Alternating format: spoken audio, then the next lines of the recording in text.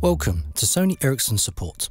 In this video, we'll show you how to get your contacts from your Mac OS X Address Book into Google Contacts and then transfer them to your phone.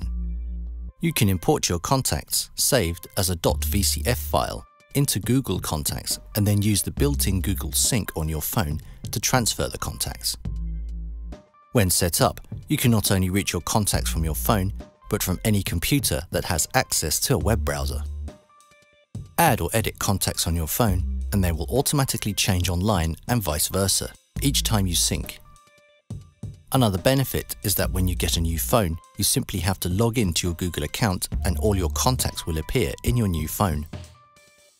The first thing to do is save your contacts as a vcard.vcf file in Address Book. Open Address Book and select the contacts you wish to transfer. Click on File and then Export. Then choose the Export Group vCard option. Give the file a name, choose a location, then click Save. The next step is to log in with your Google account at www.google.com/contacts. If you don't have an account, click here and follow the instructions to create one. When logged in, click Import. Click Choose File, then navigate to the .vcf file that you created earlier. Select the file, then click Open, and then Import. When complete, a dialog box appears and displays the total number of contacts imported.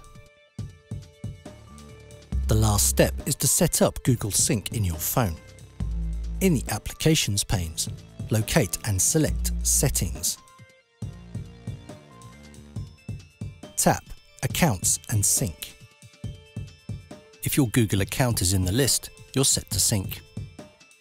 If not, tap Add Account, then Google.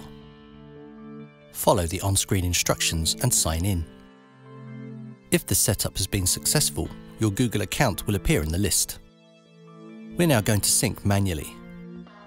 Make sure that Auto Sync is unchecked. Then tap your Google account.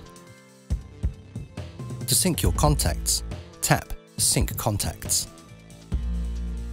When the sync icon has stopped spinning, your contacts are transferred, and the time and date of the sync will appear underneath Sync Contacts.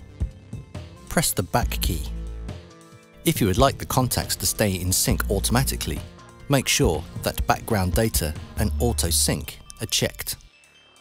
This will use a bit more battery than syncing manually, but you don't have to remember to sync.